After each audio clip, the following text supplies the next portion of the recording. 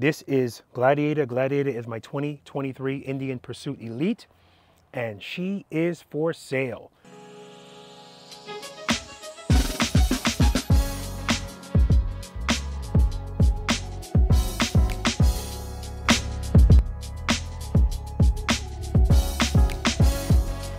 Keep it loaded, keep it loaded, keep it loaded, keep it loaded.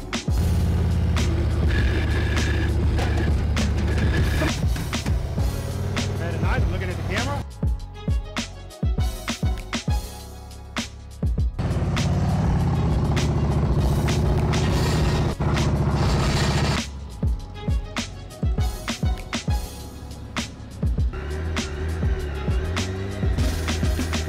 Very nice, good, good, good.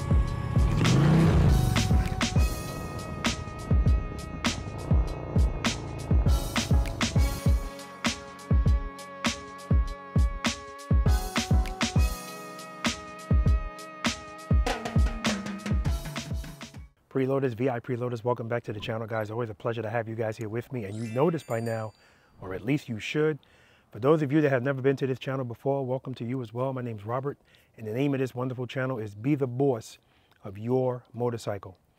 All right, guys, this is Gladiator. Gladiator is my 2023 Indian Pursuit Elite, and she is for sale.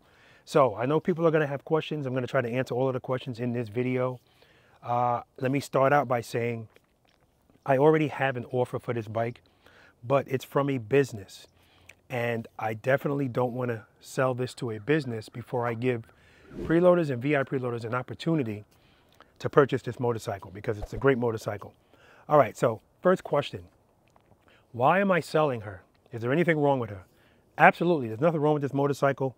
The motorcycle has 2,270 miles.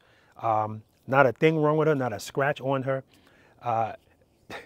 And you guys are gonna laugh if you listen to one of the reasons, the main reason why I'm selling her. Because I love the way she looks.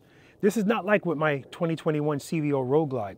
That bike, I bought that bike and I was trying my best to like it, but I just didn't like, I'm not into Road Glides. Well, at least not the older Road Glides.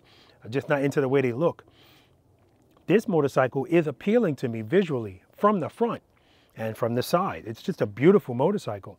I'm not too crazy about how it looks from the rear, but that's got nothing to do with why I'm selling it. The main reason why I'm selling this motorcycle, guys, is because it turns like an aircraft carrier.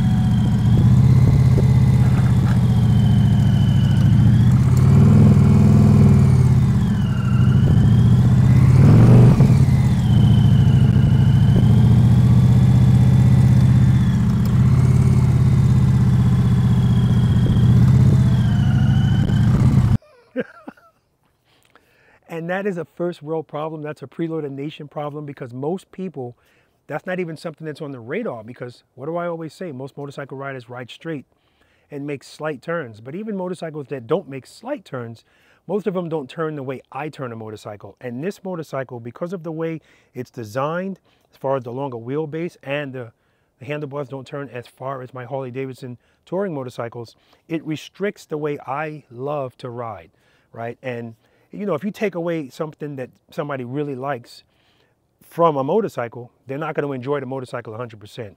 So I find myself, when it's time for me to go for a ride and I look at my choices of motorcycle, I don't pick this motorcycle for that reason.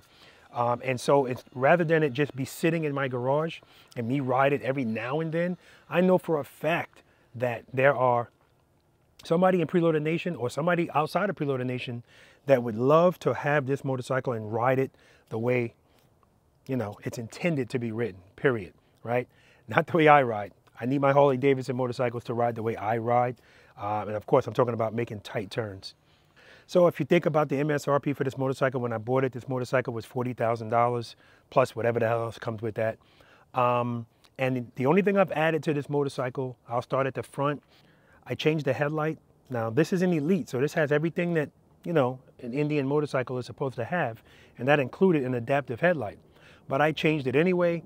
I put the Custom Dynamics adaptive headlight on there. I changed the windshield. Now this came with a taller windshield and it was clear.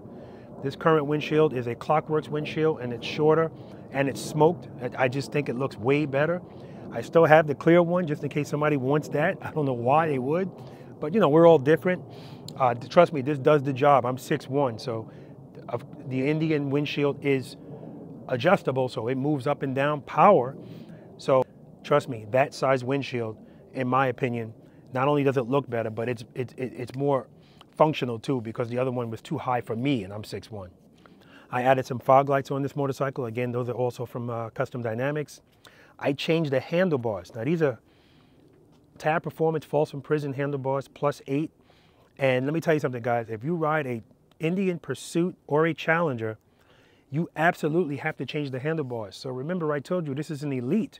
So the Elite model came with the upgraded handlebars. And the upgraded handlebars come closer to you. Well, guess what? They're still not close enough, right? And for me, I'm 6'1". They're not close enough. You go to make a turn, you're going to be reaching a lot. So these work way better, and they're more comfortable because it brings your hands up higher, but not ridiculously high, not too high. It's just very comfortable. It's comfortable at slow speeds, and in my opinion, it looks better. But I still have the original handlebars. If somebody wants that, they can have them. Moving on to the back of the motorcycle, I changed the exhaust. These are Tab Performance with zombie baffles, 4.5. I still have the original exhaust if you want those. Again, same message. I don't know why you would. These sound amazing, but you know, they might be too loud for somebody else and they might like stock. So if you do, I have them. I took off the eye poker, the antenna. I put on a nice shorty. I still have that antenna if you want that. I added some Custom Dynamics lights on the rear, the blade lights on the rear of the saddlebags. And I also have the plasma lights between the rear fender and the saddlebags. And along with all of that, the magic strobe is on here as well. So the light on the top of the tour pack is strobing, and the lights down here, along with all the Custom Dynamics lights, all of those are strobing.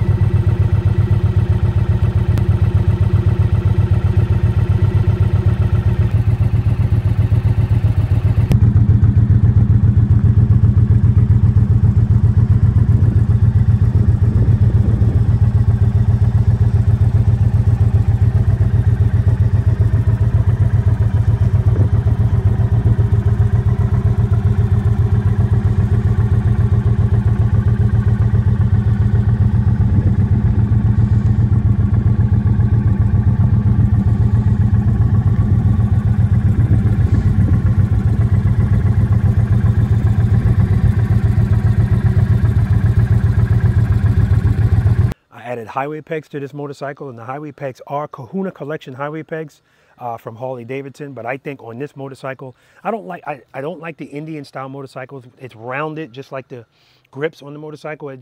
I just don't like the way that feels, and I think a flatter surface feels better on your feet, and I think it looks better.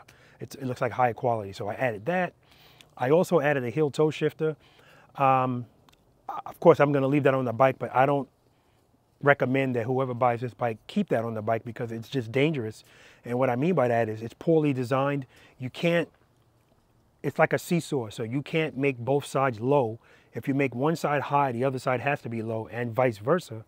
And the way it is right now, when I go to put my foot on the ground, my pants leg makes contact with it. And one time it almost made me not be able to put my foot down, and I almost dropped the bike. So it's on there, but I don't suggest that you leave it on there.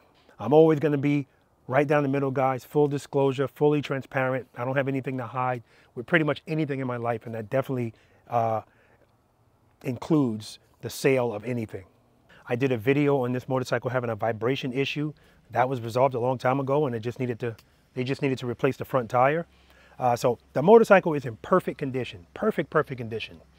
So yes, there's a lot of things that come along with this motorcycle if someone wants them. The one thing that does not come along with this motorcycle is not transferable, is the practice time that was put into it, the skill level that goes along with riding it.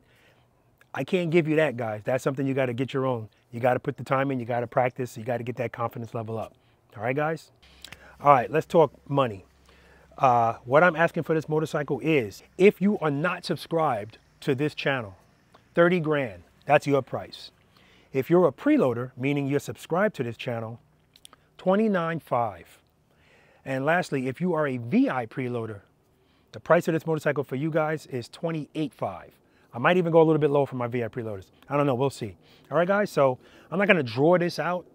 That's what's going on. That's what the motorcycle is for sale for. And I probably will give this about, I don't know, maybe a week. And if I don't have any takers, I'm just gonna let the business have it. And I really don't want to do that. I'd rather it stay in Preloader Nation. Anytime I buy something and then I'm gonna sell it, or if something's given to me and I wanna sell it or give it away, I always wanted to stay in Preloader Nation. Like, that's the goal. These things don't always work out, but that's my goal. All right, so if you're serious about wanting to purchase this motorcycle, I know when I bought it, there was a lot of people that said he's not gonna keep it, so when he wants to sell it, I'm gonna buy it. Well, let's see what happens. You know, people talk a lot, and then when it comes time to show and prove, plus things change, I understand that, circumstances change, and this was almost a year ago. So if you're interested in this and you're serious about it, just shoot me an email. The email's on the top right-hand corner of the screen, and we can go from there. All right, guys? All right, listen, spend more time being thankful for the things that you have, guys, less time complaining about the things that you don't. Seat time doesn't equal practice time, guys, and if you have time to ride your motorcycles, you have time to practice, and if you buy this motorcycle, yeah, I do expect you to practice on it, and I expect you to ride it too, of course. All right, guys, love you. Till next time.